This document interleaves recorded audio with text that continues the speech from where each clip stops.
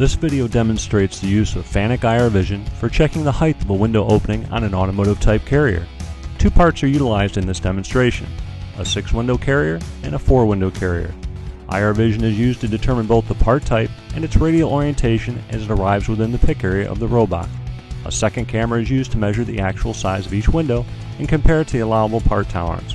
Parts that fail to meet this tolerance are rejected. Contact Automated Sales for more information.